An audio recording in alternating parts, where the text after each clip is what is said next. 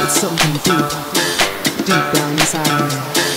Tell me I need it, and I need it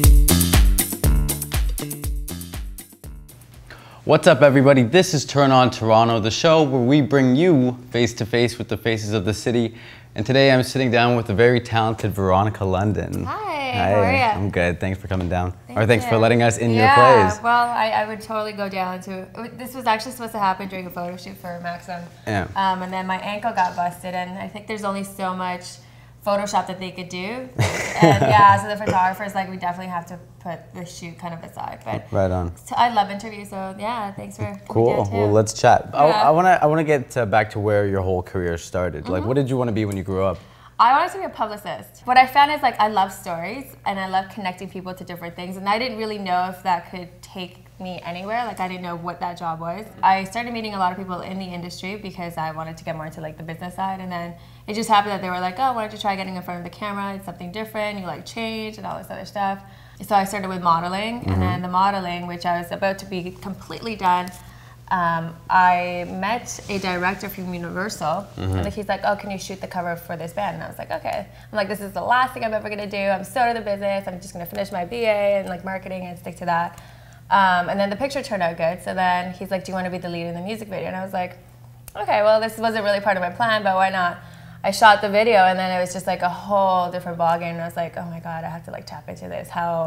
What is this whole business? It just totally snowballed. But then I was doing my marketing thing like on the side, just because I'm like, okay, somehow I need to make this all come together. And then ultimately it's like, then you start learning more about the business. It's like, if you could create the brand and bring the people in from like everything that you do, then that's ultimately the goal. So then that becomes like the business and the entertainment put together, which is now the plan. From like images to like roles that I take on, I like anything that's not ordinary, because ordinary is just too square for me to do, to keep doing. Do you ever shy away from roles? Like, I mean, is it ever daunting to you? Like, oh my God, I've never done that. Like, no. can I do you know that? what? Like, I'll think about it and be like, oh my God, I don't know if I could do this. But it's like, it's that feeling that the uncertainty that drives me. And then I'm just like, oh my God, I have to do this. Because those are usually my highs. When I enter like unknown space or unknown roles, and I'm just like, oh my God, it's just crazy. You have to lose yourself almost to become somebody else and tap into all those things that you don't want to tap into in your own personal life,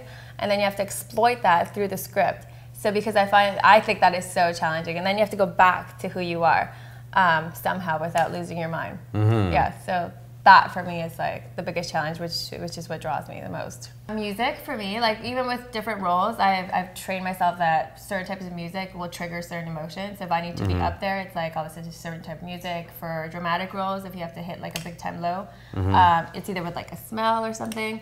So it'll just take you up and down. You kind of just play with yourself. Nice soundbite. But you know what I mean. Now, the lead in Searching for Angels with Vivica Fox. Yeah. What was that whole experience like? Very eye-opening. Because before I would normally play a lot of pretty roles, this was so dark and gritty, and I started to see like Toronto very, very different. Well, you played a prostitute who was a heroin addict who Amnesia. had amnesia. Yeah. So it's almost like, where the hell do I find that person? Right? Yeah, well, I did a lot of homework for it, like the director. I watched a lot of like intervention in the movies, and I do know people that have like addictions. So then I would go undercover with them to see what it's actually like with people. Because you can't pick up their mannerisms or like their mentality and play the character unless you actually can talk to them and like hang out with them, even if it's one day. And you become so, it sounds like scary to know that people can get so deep into a very dark place and they can't see like the light come out whatsoever. What kind of advice would you have for young people who want to get into the business and don't see the reality of it? They're just caught in the clouds. You have to follow your instinct.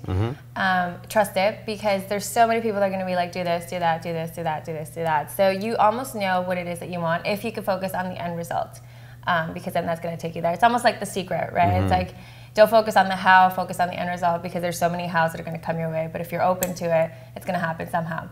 And just stay positive, because there's so much, it could be a corrupted business, so you kind of just have to stay grounded at the end of the day. Okay, now time for our fun question. How do you turn on Toronto? With my pictures? No. You know what? With the glitz and glam, I love bringing in, like, introducing people to the diversity, especially now that I'm getting a bigger fan base. So then I like to tell them what's going on in Toronto with the events, with TIFF. That's definitely huge. So then I just like to tell people what's going on events-wise. It doesn't even feel real. I'm a very simple person, so whenever it's all like glitz and glam, it's like it's almost like you're seeing a product. Which in my point of view, it's almost like you have to make yourself a product at the end of the day because that's what people see and that's the image that's getting sold. So for me, it's just like, oh, it's surreal. Yeah. Veronika, thank you very much for helping us turn on Toronto. You. Appreciate it.